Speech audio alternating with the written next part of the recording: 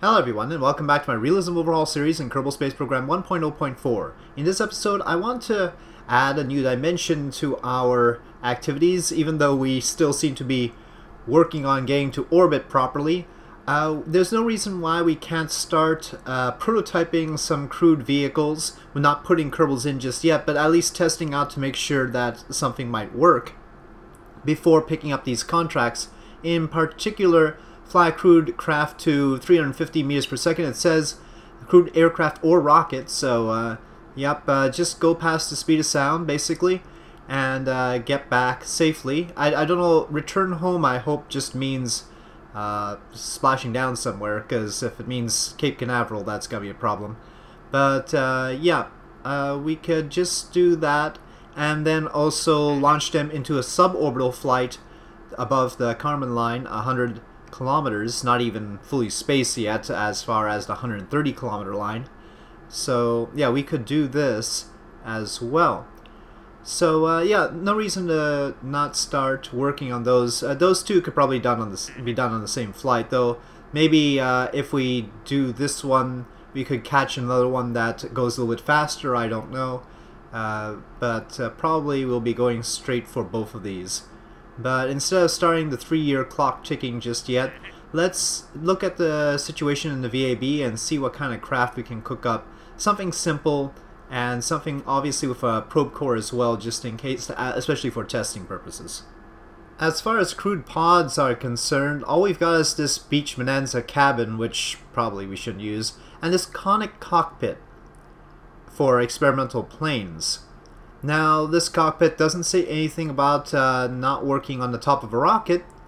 It has ejection seats, which is good. I've got VNG parachutes anyway, so could do that. Very unfortunate texture, not really, it's not going to make for a very pretty vehicle any way you look at it. But yeah, let me work with this, and we'll need parachutes, which we have. We can, I guess, cannot be okay, so we've unlocked it, it just can't be the first part.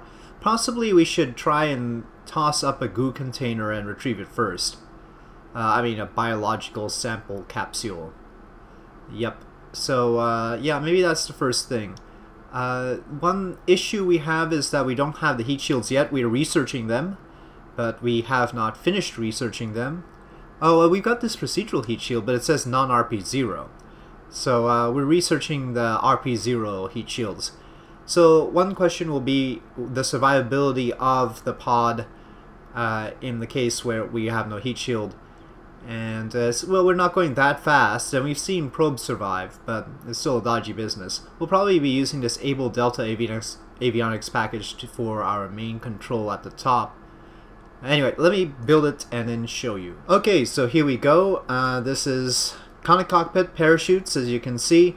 This is all a sophisticated spacecraft, well, briefly a spacecraft. It might not even make space, actually. But it's got the little thrusters, as you can see, configured to nitrous oxide properly. Okay, and we've got 2 goo containers, Able Delta avionics package, able to take 8 tons. There is no indication about the conic cockpit. I guess as long as there's a Kerbal in, it's got the avionics for whatever you like to put on. But since we're not going to be putting a Kerbal in, I've had to be a little bit more careful. We have this guidance unit that can carry 20 tons, so the total avionics capacity is 28 tons, which we are under. I'll put the fairings on in a sec so we can verify that as well. This is the... Oh, no, not that. This... Oh, yes, it is that. Is the coup de grace. This is the lead ballast. In fact, if you note, this is 0.8 tons. And in fact, it's half the mass of the entire spacecraft. The entire goal of the lead ballast is, of course, to pull the center of mass down to about here. And so preventing it from flipping over in a direction where the pointy nose is going to be first and the parachutes will burn up. So that's what that's for. And we've also got little separation motors here, and that's to slow ourselves down on the way down. Also to provide an abort possibility. So there is a configured abort sequence where we have this decoupling and these all firing at the same time. Here they fire 4 at a time. If they fire all at the same time, they have a thrust weight ratio of about 4, which is not much. It's more for a pad abort than anything else. So yeah, it's not going to be able to handle it once the rocket is at its maximum thrust-to-weight ratio. But altogether, not bad, I think. We've got some amenities like thrusters and all. Lots of nitrous oxide. 41,000. So that should be good, maybe. Alright, let's package that up. Okay, oh, we've got some goo containers sticking out there. I've had to manually do the shape of it because otherwise it has problems. So yeah, okay, so that's how it looks now. Now, there is only one stage and only one rocket. This is because we want this to be affordable, let's say. So we're going with the RD-103 with its ethanol and oxygen. So that's all there.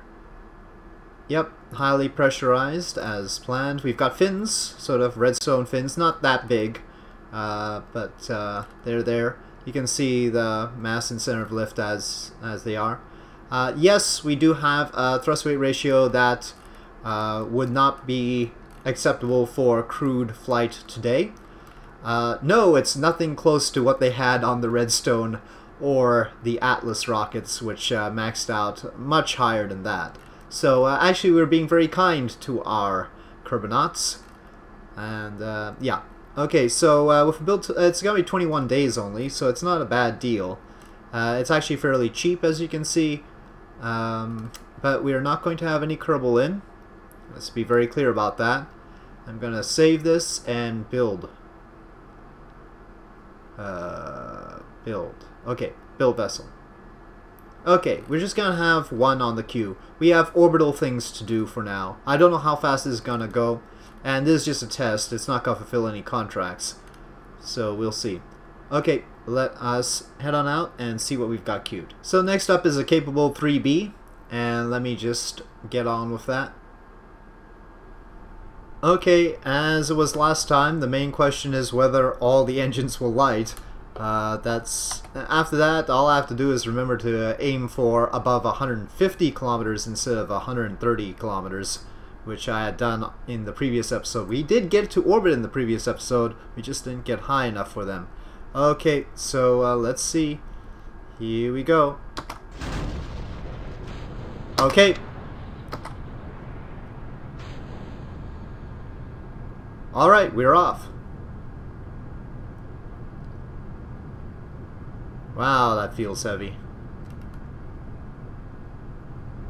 Wonder why the UDMH and N204 burning Aero AJ10s seem to have such a sort of a bluish flame at the sea level, or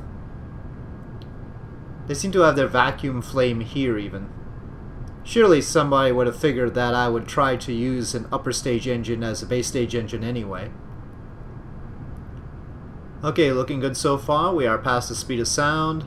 Everything is nominal. Okay, booster set in 2 seconds.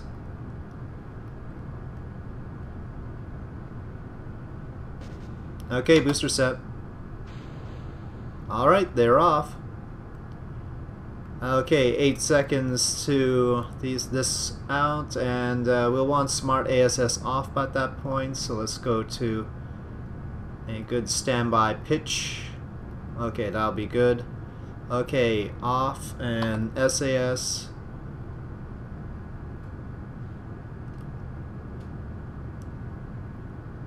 And set. And ignition. Okay, Vanguard is ignited. Okay, looking good. Obviously, I'm aiming for an apoapsis of above 150 kilometers right now. So we want this side to be above 150 kilometers, and then once we boost at apoapsis, I mean, once we complete the burn as normal, the opposite side will become our real apoapsis, and that'll be much higher, obviously. It'll just burn out the rest of the delta V. But as long as this side's above 150, we should be fine. And well above 150, hopefully. Okay, getting ready to activate RCS in preparation for stability during staging.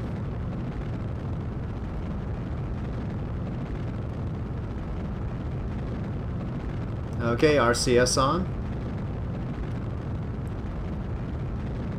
Set. And ignition.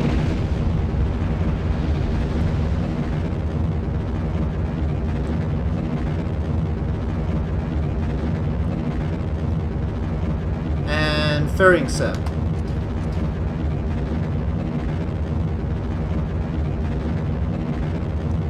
Do the Airbys, the XASRs sound a little bit off to you somehow? Sounds like their sound is not quite right. I don't know. They're not sounding their usual selves. Doesn't seem to be able to hold our heading very well. Wonder why.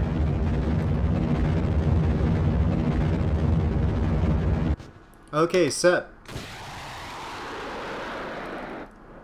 And ignition.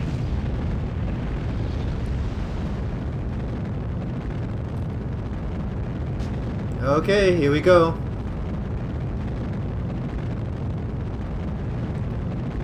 Alright, still go for orbit. Our ultimate periapsis should be about 179 kilometers.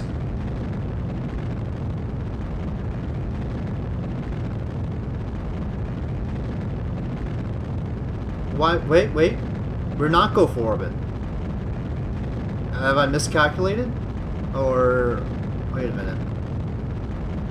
Oh, there's a delay between this and that. I'm worried now. Ah. Okay, hold on. Let me take RCS off. How did that happen? And we've got a sound glitch here, obviously. I don't know what went wrong there. We definitely had enough for orbit, but somehow, I don't know, something went wrong. Don't know what happened. Is it stopped? No, it's still making this noise.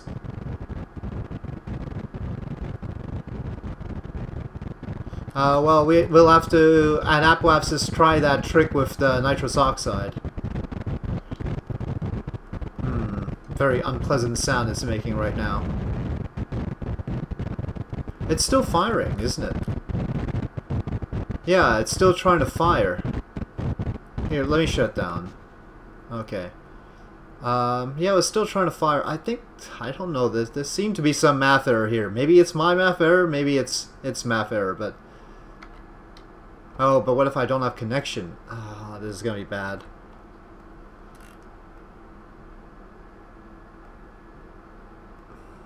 I don't see a connection point until South Africa. Okay, we have connection. Now, which way do I have to go? Jeez. RCS on? Okay, this way.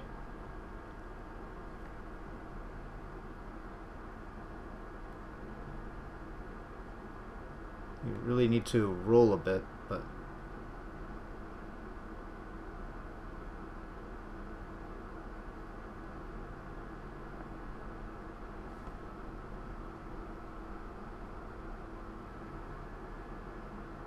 I still don't think there's gonna be enough.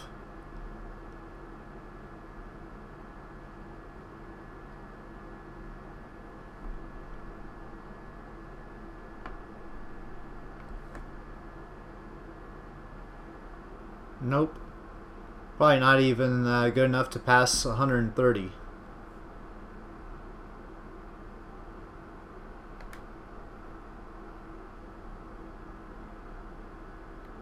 We're adding a bit to our apoapsis as well because we've passed apoapsis.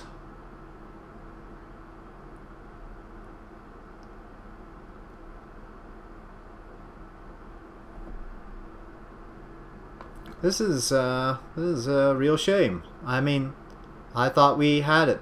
I mean, I thought we had it like up to about a couple of seconds away from orbit. I don't know, maybe I did some math wrong on the way up. Okay, well, point is, we didn't make it. Definitely still says we haven't made it yet. The next attempt will be with the spin-stabilized Nik V, and we'll see how that works. Well, it's no good not having orbital rocket queued up at any point, so I'll add another one of those capable 3Bs. Yeah, I know, trying the same thing over and over and over again, but remember, it's not the exact same thing. The way it flies, the way I pilot it, does make a difference. And so, yeah, same rocket, different profile, if you will. So it's not quite the same. We have a year and 245 days. Now, once we get the new technology, I think I can build a rocket at that point that can handle it. But well, let's get this science data from space around Earth contract. We'll be doing the goo container anyway. You know what though, I will make a minor change. Clearly we've been having extra fuel at the end. Extra, I mean the nitrous oxide. So maybe we can reduce this just a bit more. Don't know what effect that'll have on our delta V really. But then we also have this tank. And we can probably go to just flat, let's say that. Doesn't have much effect, does it? Couple of meters per second here and there, that's all. The one thing we could do is, in here we've got those sergeants. And we could put fewer than 8 of them, I guess. 8 might have been a little bit overkill. It's been working well with the Vanguard, so I don't want to mess with it. We'll just go with this version, and I'm going to build one more of these. Okay, here we go with the launch of a Nik V on June 23rd, 1953. Whoa, sorry I wasn't recording, but when physics kicked in, the rocket had a weird wobble. And you can see it's slightly off to the side right now. What's up with that? Got 4 launch clamps on this thing and it's a little bit off to the side. I really don't like that. But it's here and should be able to control itself sort of, at least for the beginning. So we'll proceed on that inauspicious note. I'll get my distance and yeah, we'll try it out. Hopefully nothing else was kicked loose. These, I keep forgetting to change that up. That should be right there. Okay. So right, once more, we are doing what we do every time, trying to make orbit. Here we go.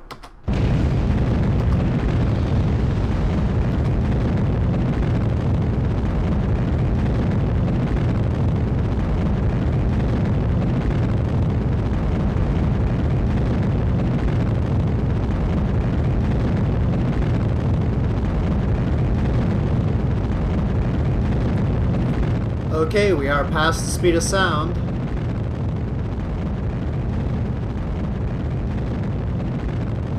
Booster set. Okay, they are off. Okay, well, here we go. Once again, we want to get it pretty high. Lots of time to apoapsis for the second stage. Keep it to 50 degrees. Leave it there.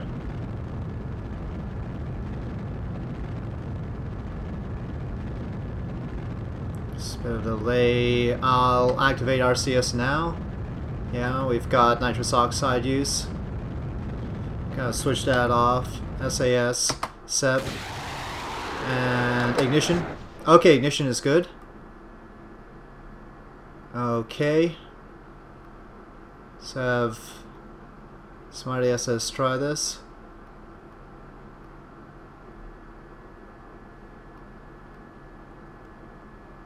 Okay, looks like we're in business. Okay, well, I'll not overstate our prospects here. It really depends on whether I can get this orbit right, and I'm not sure. We're not with an apoapsis in space yet. I'll have to keep it angled up to some degree. How much is the question I'm not clear about. Could plot it ahead of time if I had the time. I don't think I do. I've got 10 seconds. They just pointed in a good direction. Let's call it that.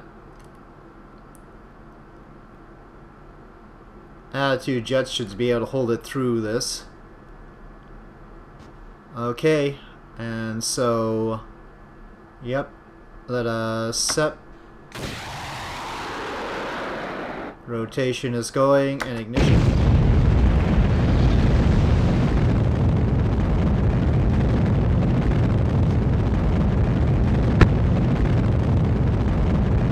Oh, something exploded back there. That's nothing to do with us right now. Time to apoapsis is going up now.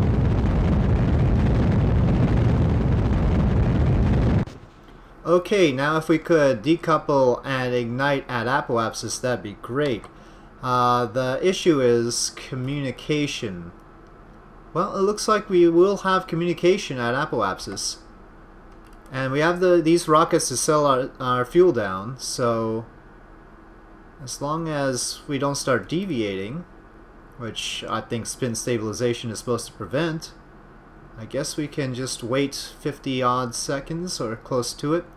We're actually tilted a bit high. We don't really want to be tilted up, but yeah, we'll take it in about 40 seconds. Well, we don't have to wait all the way. It takes about a minute to burn the stage, so how about at 30 seconds to apoapsis?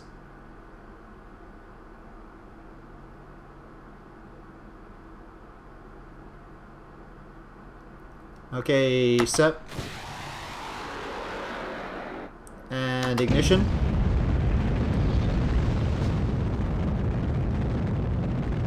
Okay, now spinning the opposite direction, and we are going. Don't know if we'll get to orbit or not, but we're going. This all depends on whether I picked the right angle to be at. Might not have been. Gonna have one high apoapsis, that's for sure. It's the rest of it that I don't know about.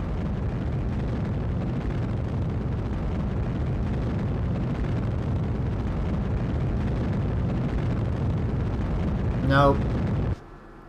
Nope, didn't pick the right angle. Should have been shallower. Less than 15 degrees. Say 10-ish, maybe 5-ish even. Oh well. Okay. Well, spin stabilization. Well, spin stabilization is fine. I still have a lot to learn, obviously. Oh, this one's gotta be coming back down. Well, here we go again. Let's queue up another Nik V. Yep, I don't see any reason to make changes to this. Everything worked okay. The only change is the staging is wrong. Not those guys. No, the boosters, right. Otherwise, things worked to our parameters. It's just we need to get the angle right. I think I'm gonna move the Nik up. I think it has a better chance of fulfilling the contract than the Capable 3 at this point. Yeah, but we'll proceed with the Lofty 1 test first. And for those wondering, there's still 30 days until basic orbital rocketry will save us. I mean, will totally save us. We'll be able to launch things much easier at that point. Oh, so they actually give us the select crew dialogue here like this. Okay, empty the cockpit and then launch. You know, they should just make us put the crew in ahead of time instead of giving us that dialogue and simulate the time the crew needs to train for the mission, right? I mean, I think, maybe. Anyway, we're going straight up with this. We're just gonna see how high it goes and whether it can survive the way back down. That's the great plot of this whole thing. Probably don't even need SAS for that. But here we go. Oh, and we also want to know if the parachutes burn up or something like that. Okay. Engine ignition. And Okay. I think abort. Abort.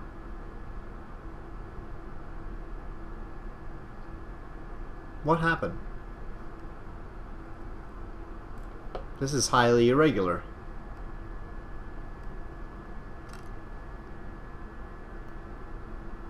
So apparently I don't have control. Even though I have... Why don't I have control?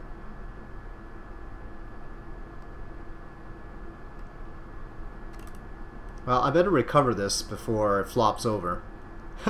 we got 5 science. Recovery of a vessel that survived the flight. That's sort of like... It is sort of like... Was it Redstone 1 or whichever one that got an inch off the launch pad and then just sat there? Yeah, it was... We're being very realistic here. Unexpectedly realistic, even. Yeah, I don't know about this. I don't know why that happened. Possibly there was a message I missed, and I will find out during editing. But let me take a look at the rocket. Well, it certainly says avionics okay, but let me do Kerbal a favor and remove the cockpit. I'll make the root part instead. I don't know if that makes any difference whatsoever. But yeah, let's take those off. Okay.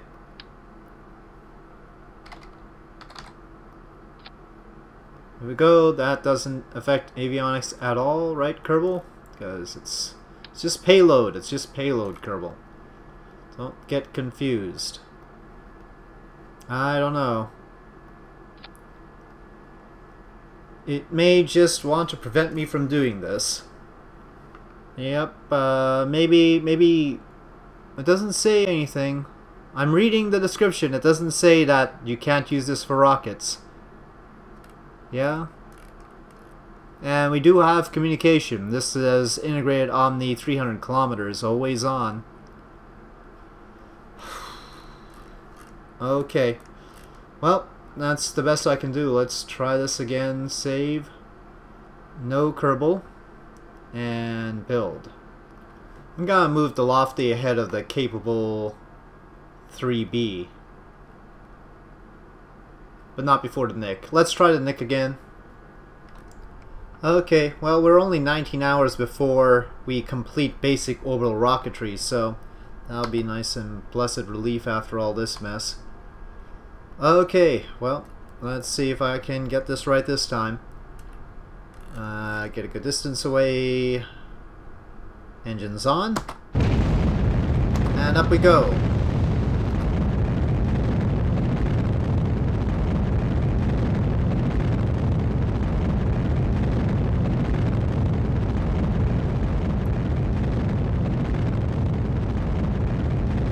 Okay, booster set. Alright, they're off. Obviously I'm going steeper than before. The reason is because I wanted to hit 150 kilometers before we switch to the XASR stages. Okay, getting ready to activate RCS. Let's go to 55 this time. Okay, RCS on.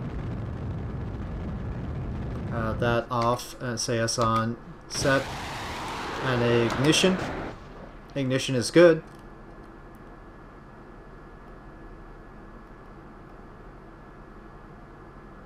Okay. Have we got it? It's trying mightily to get the pitch down to 52. I don't know if we'll quite make 150 kilometers here, but I think we can probably flatten out and just go on the next stages. Maybe a little bit more. Let's go 8. We did 15 last time after all. Okay, looks stable. Alright, spin stabilization time.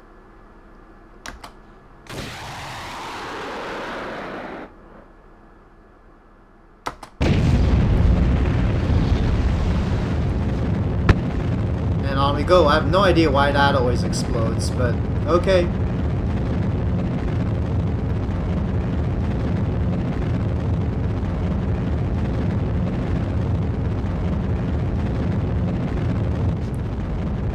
Okay, that got us beyond 150 kilometers. It's still making the sound, which I don't understand. And is very unpleasant. Our pitch is about 10 degrees compared to 20 degrees from last time, so maybe that'll be alright. Okay, let's just go for it. Set. And ignition. Spinning the other way now. And again, the reason I do that is to help ensure that the fuel doesn't have any problems. Well, it's really shaking now. How it shakes the rest of the world, I have no idea. Whoa, what just happened? Really? Really? 85 kilometers? And what was with the huge camera spin? Kerbal. 85 kilometers. Well, maybe 5 degrees, maybe 4 degrees, something. If you're wondering why I don't do 0 degrees, is because we might not hit 150 kilometers before passing apoapsis in that case. We have to have the time to apoapsis to complete the burn. Obviously, once we get to this stage, it goes wildly out of control, but our only chance to control the pitch is before this stage, with the previous stage, so yeah. Okay, well, here we go again. Right, well, I'll just have one more of these, thanks. I've moved it up. Technically, we will have much better engines very quickly now. But, yeah, I'm going to go try that again first thing, and then we'll, actually, it's possible that the Lofty will complete before that anyway, but that's our priority. Let's go for it. So, Lofty 1 is complete, but I'm not going to roll it out. We're going to aim for the Nik V as our next launch. I want to get this done. Okay, here we go. I'm getting worryingly close to the RAM limit here, so that's another problem. And we've seen quite a lot of lag and such on flights. Anyway, but I want to get this done, so SAS is on, throttle is up, and ignition. And launch.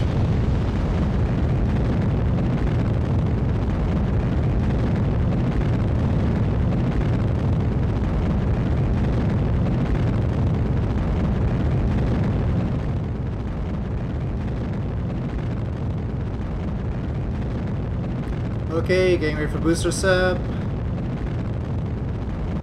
Boosters away.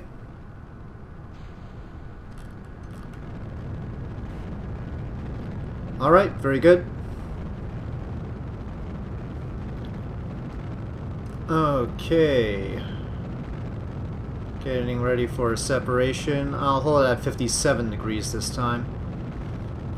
We'll have smart ASS off, RCS on, and set. And ignition.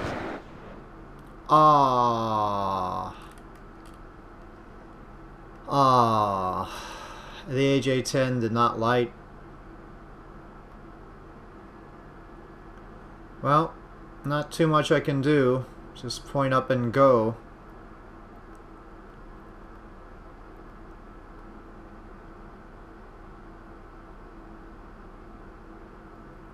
Yeah, let's just go. We'll point in this direction and hope for the best.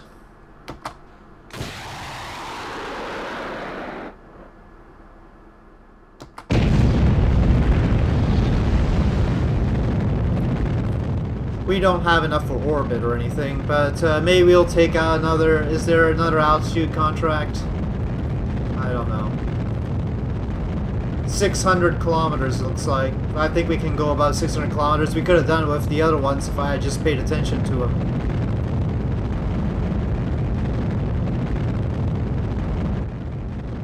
Okay, well, still making that noise. Set. Still getting lag all over the place. Ignition.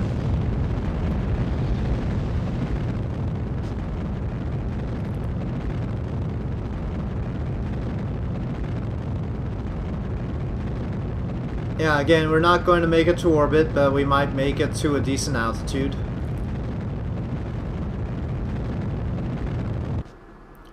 Okay, well, let's go for that contract. Oh, we could do the scientific data from space thing. Explore and probe, I don't know. I don't want to do it like this with the 0 thing, but we'll probably eventually have to, but we don't have to do it this time. We'll fill the 600-kilometer contract instead of the science contract here. Okay, we got that one. I don't see a new one popping up. They usually don't, so I'm just gonna let this be and head back to the Space Center. So I suppose I'm gonna catch a lot of flack for having such a low success rate getting to orbit this late in the series, but and probably for trying to continue building these Nik Vs, but yeah, I don't know, I'm a stubborn sort of fellow. Well, I'll have my revenge. I've got new rockets, new engines, these fellows here. I think bigger and better things are ahead. A Genus stage there. Yep. I will plug on, and I'll say thank you for watching. If you enjoyed this video, please do press like. If you have any comments or suggestions, please leave them in the comment section below, and I'll see you next time.